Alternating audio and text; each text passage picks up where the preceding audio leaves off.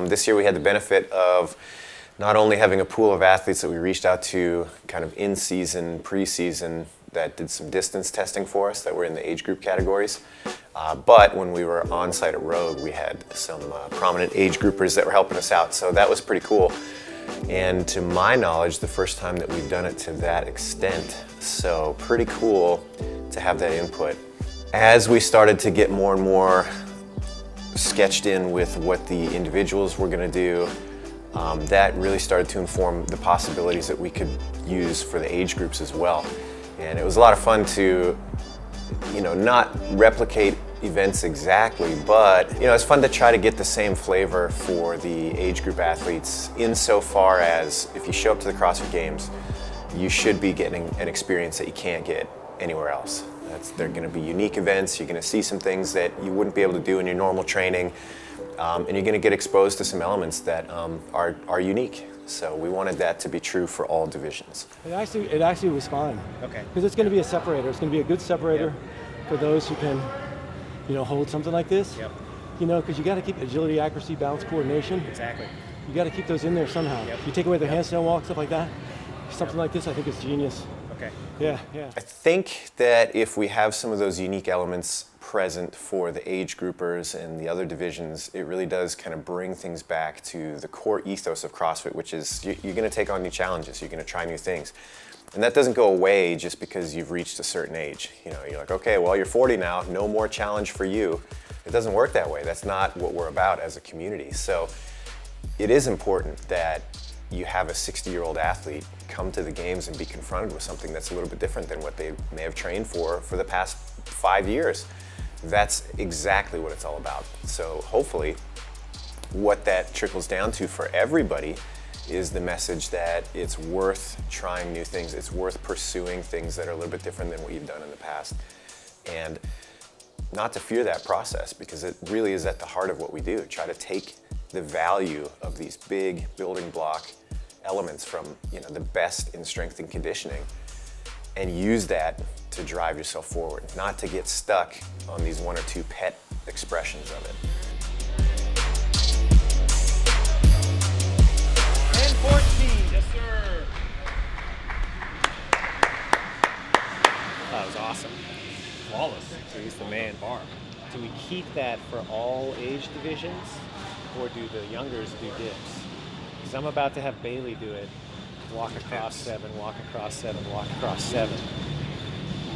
Get that out of here. If I do that, man. A little motivation right here. I'll be on my back after the round of 21. A little machine motivation right there, son. Come on. Not going to see that on this one. All right, here we go. Starting in 3, 2, 1, go. Yeah, the challenge with the age group athletes is getting the right variations for the right divisions. And it's a moving target, because as we continue to see the evolution of not only the games, but the participation in some of these age group categories that didn't exist a few years ago, they're basically developing in front of you. And so what was appropriate a couple years ago becomes maybe too light or not appropriate now.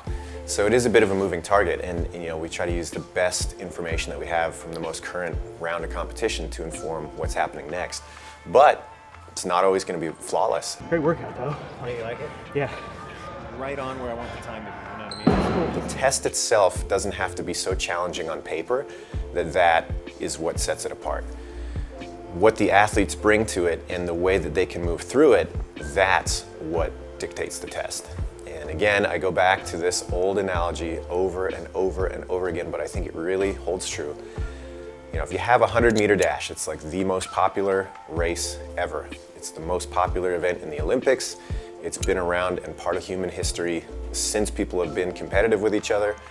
I mean, it's a foot race from here to there. It's never a question of, can these athletes make the distance? That's not the challenge. The challenge is, how fast can I personally do it? And what does that look like against all these other people that are trying to do the same thing?